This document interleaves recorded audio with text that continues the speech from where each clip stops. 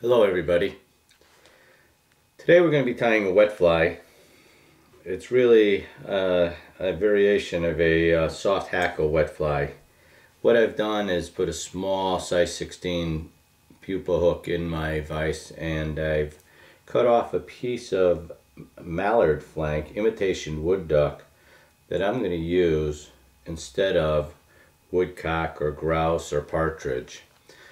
And these barbules are actually too long to be wound around the shank, but I'm going to show you a different way of doing it if you want to do this in the future. I've taken off my barbules from the stem, and I'm going to measure them to the length I want, which are approximately the length of the shank of the hook. And then I'm going to move them up, and I'm going to soft wrap and anchor them to the hook, and wind right up to the eye. Now they sort of rolled around the hook, and that's what I want. As I did that, I didn't keep them in place, and they rolled to the bottom of the hook. Now I'm going to take another section of my mallard flank,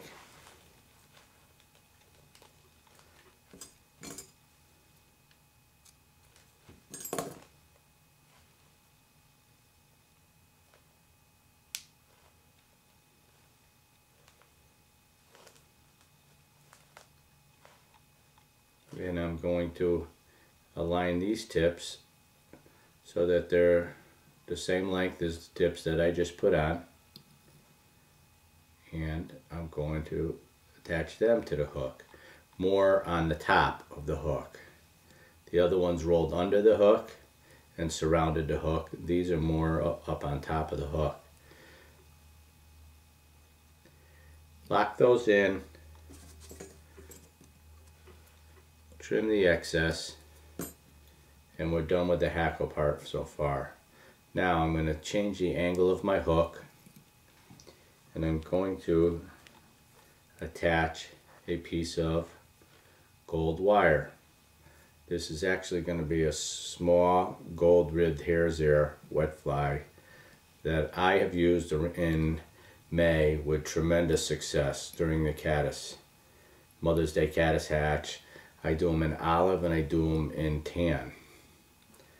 So I'm going to do a standard gold rib hare's ear hackle, soft hackle right now. Okay, next thing I'm going to do is take my hairline dubbing, and this is the hare's ear mixture.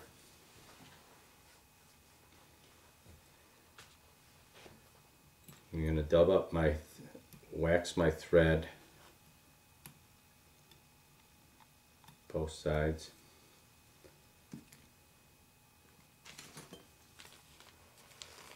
And I'm going to do this up high so you can see it. I'm just going to touch my thread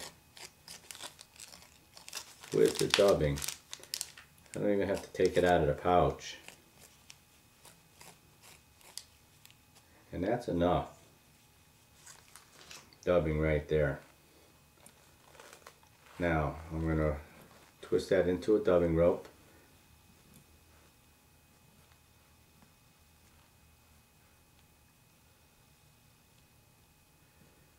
And I'm going to wind that onto the shank of the hook. Now you can see I didn't dub all the way up to the end, and that's helpful for me to let my thread travel back to the rear of the hook. Once I get to where the wire is, I'm going to go one wrap behind the wire, pull out those back hairs, and then in front and in front.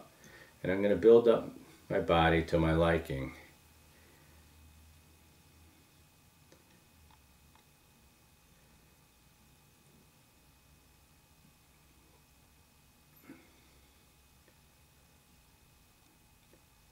Now I'll readjust my hook, and I'm going to take my wire and I'm going to counter wrap it.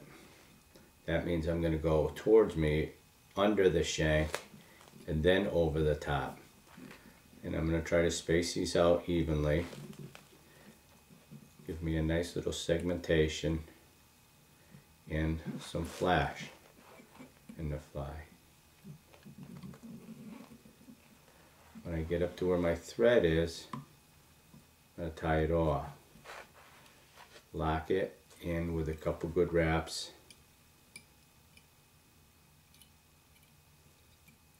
And then, instead of dulling your scissors, just wiggle this back and forth. And there it goes. Okay, we're looking good so far. Now I'm just going to wind back onto that a little because I'm going to put in a nice 2 barbules of ostrich herl. Actually, for this size fly, I think I only need 1. So I'm going to tie in 1 dun colored barbule, gray colored. And then I'm going to advance my thread up to the eye, and I'm going to take and wind. Each time I go around, I know I'm going to pinch that on the opposite side, so I know I'm blocking your view, but that keeps it, if I let go of it, it won't unwrap. I'm going to advance this forward.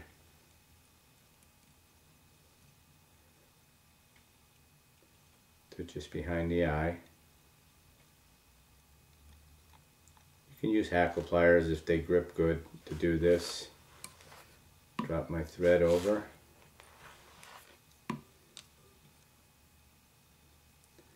And trim that off. Now, to get my soft hackle, I pick up my bodkin with the hole in the bottom, and I'm going to encircle that, push those back. Try to get them spread out. They don't have to be perfect. Get some on one side with some on the other. And then I'm going to just start making a nice little small head at the top of this fly. Right behind the eye.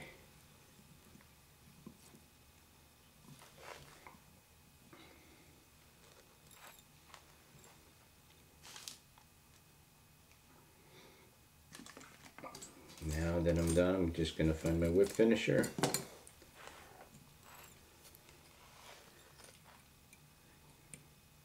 Finish a nice little small head right behind the eye. And that's a nice small caddis pupa. When those small ones are out, put this on and fish it either under a dry or with a split shot where the caddis are hatching, and I guarantee you they will work